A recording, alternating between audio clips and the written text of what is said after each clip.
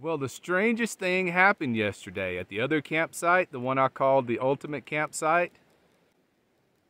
So I came here. Let me try to explain.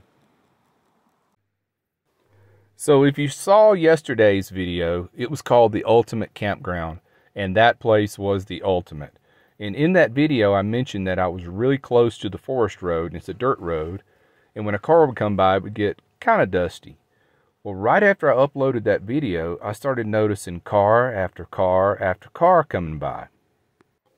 I couldn't figure out what was going on, why that dirt road was so heavily trafficked. It was dusting me out. I stopped counting at 100 cars. That is unbelievable on a little dirt forest road. So I couldn't take it anymore. About 5:30 yesterday evening, I figured I've got a few hours of daylight left. If I'm going to move, I better do it now. So I came up this other road. This is a secondary spur road, about a mile and a half from where I was.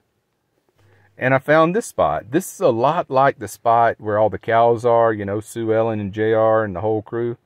It's a lot like that, except this one, the creek is on the east side of the camp.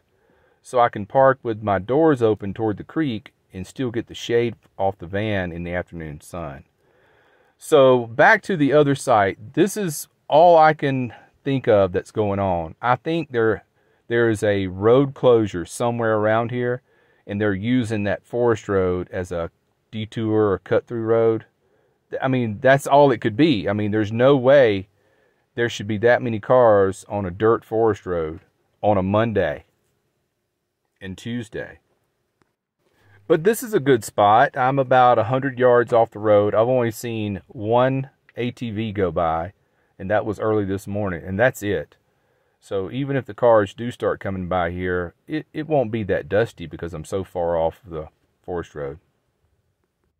It's a good site. I mean, it's not nearly as good as the other site that I had to leave, but this was only a mile and a half away. And I got here about 6 p.m. yesterday, and I didn't really set up anything. You know, by that time, the sun was out in that direction. I had enough shade on this side of the van. This is a nice creek. It's not the same as the one at the other campsite, but it's a nice one. Looks like somebody's been stacking stones out there to make a pool. That took a lot of work. But this is about the same elevation, about 6,400 feet. Temperatures are good. It's going to be a high of about 80 today. I don't have to worry about shade on my solar. I've got plenty of sun here. A giant fire pit. That's nice work. I won't be using it, but that's one of the largest fire pits I've ever seen. And I'll be here until Friday morning. Then I'll get up early and drive to Logan, Utah to pick up my package, and then go find a campsite. And we'll keep it short today. That's it. Just wanted to let you know. Sometimes it sucks, you know. They dusted me out of the ultimate campsite. But, you know, that's the break sometime. See you on the next one. Take care. Be well. Smash the bell.